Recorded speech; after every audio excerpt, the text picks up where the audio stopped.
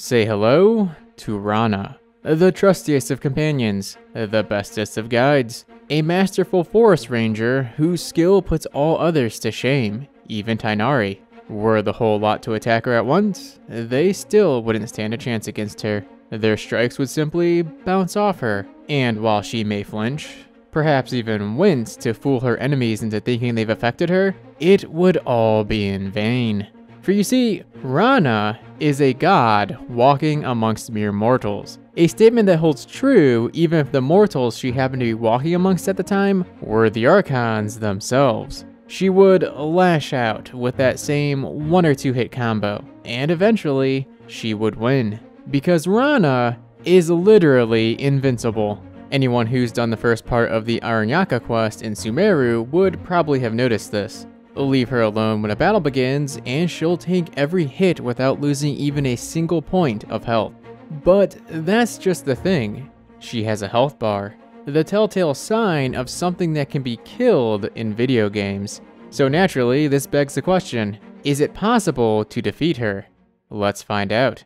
First up, what happens if we leave her alone with the fungi? The start of the quest makes it seem like she's in a really tough bind here.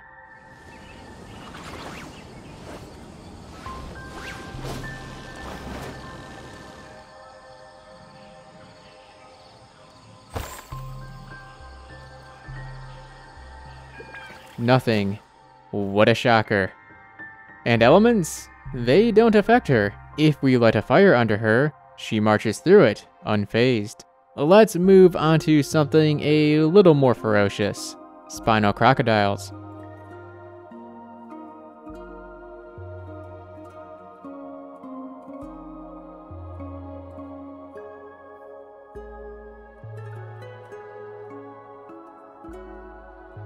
Okay, that ain't working.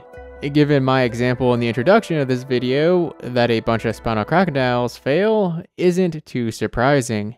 Let's take it up one more notch. But to do so, we need to move her.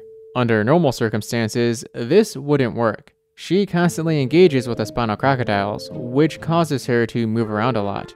But I noticed that, when she finished defeating all but the last 2, she ran back to her starting spot. A spot that happened to be far enough away that the spinal crocodiles lost interest. And she just sort of stood there. That meant I could move her.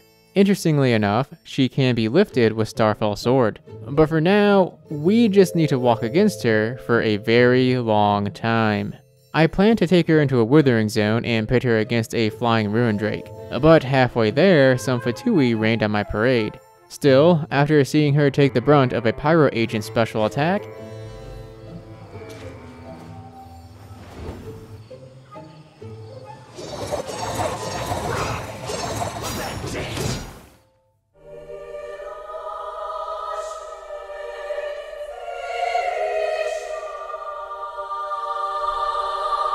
I'm pretty certain that the Ruin Drake wouldn't have fared much better. She can even see the guy when he's cloaked.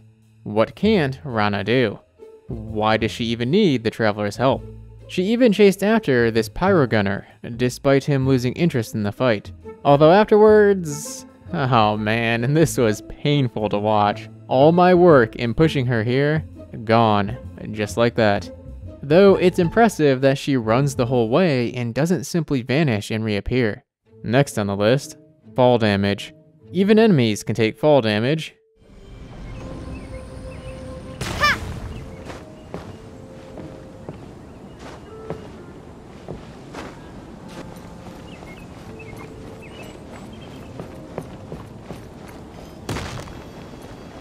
I object.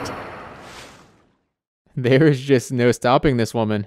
If it were later revealed that she's the daughter of Shang Shu, I'd believe it. Literally stronger than an Archon. But there's something on this screen that can defeat her. Something that, when exposed to enough of it, will make her melt away as if she's some sort of green, wicked witch. That something? Water. Let's go for a swim, Rana. I'm pushing her to the north since spinal crocodiles are in the opposite direction. While there's certainly more water to the south, I don't want to risk engaging the enemies again. That seems to always make her run back to her starting point, hoping there's enough water up here to do the trick. There's an area that causes travelersan here to swim. He's shorter than her, but maybe it'll work. The water is getting deeper. Up to her waist, chest. Okay, so only her head is above. I'm a bit worried that this might not work.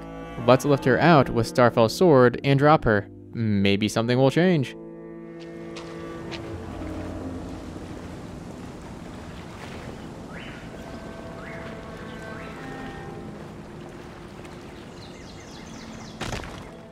Dang. Truthfully, I was about to throw in the towel here, so that she could dry off and we could get back to the quest. But something told me to keep trying. I examined the terrain underwater, and noted there were a few spots left that appeared deeper, so I made some minor adjustments.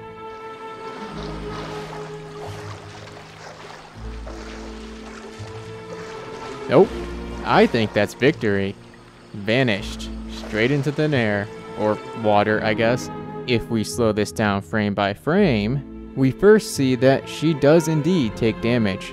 Her entire health bar turns yellow, the color used to indicate health drain after receiving damage. Second, we see that travelersan gets the axe he wanted. Funny callback to the response we can give Rana earlier in the quest. Both of these are only shown for a single frame, and I only noticed them while editing. To clarify, she did not respawn at her original location, and she's not back fighting with the spinal crocodiles either. She has been deleted from the game. Rana has been defeated. I had a feeling this would work. I've done something similar to Star Snatcher in Xiao's story quest. While that's not an invincible NPC, his fate is the same, vanishing upon entering deep water. I also pushed some dogs into water a long time ago, and each one of them vanished upon touching the surface. NPCs just don't like water. Unfortunately, she does respawn after this segment of the quest finishes. I suppose that's to be expected, but we can relish in this victory, even if it's temporary. Well, that was a fun little experiment, but if I'm this distracted so early on in the quest, how in the heck am I ever going to get through it? Lots of work to do. Thanks for watching. If these sort of silly experiments are your kind of thing, a subscribe would be welcome, but definitely check out this other one I did where I glitched Child out of the Golden House battle and dropped him off the map. And if you're curious as to why Aether is the only character in my party for most of this footage, allow me to direct you to the glitchy and sometimes insane Traveler-only series, Travelersan, in which breaking the game and making everything far more difficult than it needs to be is par for the course. There are links to both on screen now. This is Musashi, signing off. Till next time.